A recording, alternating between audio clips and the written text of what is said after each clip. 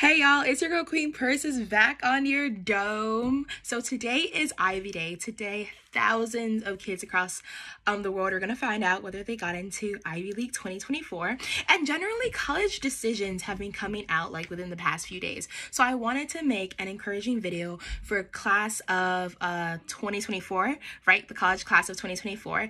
Whether you got accepted, rejected, or waitlisted, I just wanted to give you guys an encouraging word to get you through this season of your life. All right.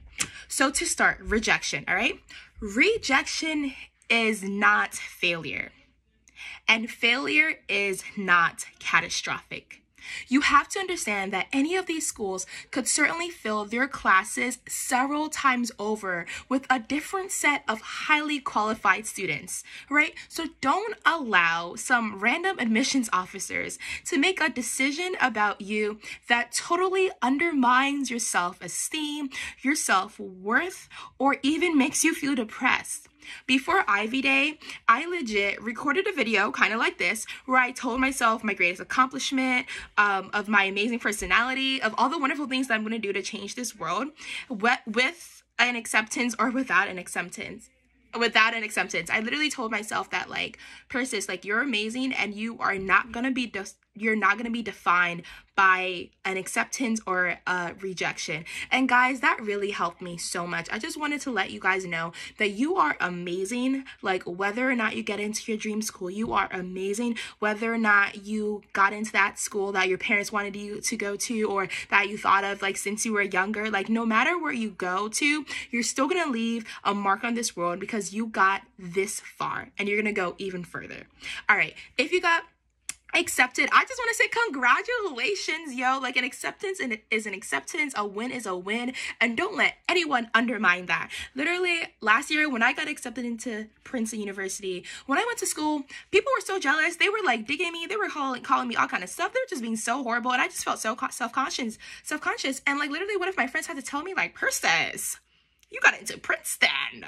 Don't let any of these haters ever tell you otherwise. Like, literally, like, you got to the place, you got that acceptance because of God, because of yourself, because of your family, your friends, your support systems, all those different factors that help you reach that level of success. And you should rejoice in that. You should celebrate in that. Like, have your party. Literally, my mom got me like cake, like, and some balloons. It was hella cute. But like, do that for yourself because you deserve to celebrate your win. All right, waitlist. So I got waitlisted from Harvard University before I got accepted, and I legit felt like a second-class citizen. I literally was like, I literally felt that I was like second place. Like, why couldn't I get in like the first time? Like, what was missing? Like, what did they see in me? Like, trying to like analyze all this kind of stuff. And bro, at the end of the day, like, a lot of us are just so amazing and so wonderful, but they literally don't have enough beds.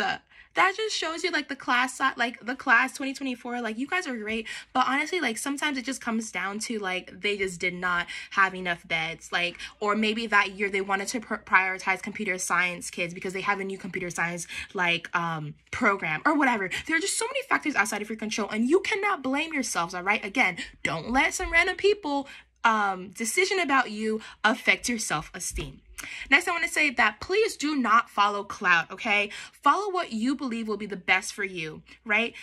Because 4 years is a long time, and you would be surprised by the amount of kids who attend elite universities. Literally, some of my friends, like who go to highly selective schools, like, called me last semester and they were like, Persis, I'm so depressed. I have no friends. Like, I just feel sad. I want to go home, all this kind of stuff. And I was like so shocked, right? Like, you really want to make sure that you are making the best decision for the next 4 years. And don't let it make you like fearful, but just make sure that you're not following clout. You're not following where your friends are going. You're not following what statistics say.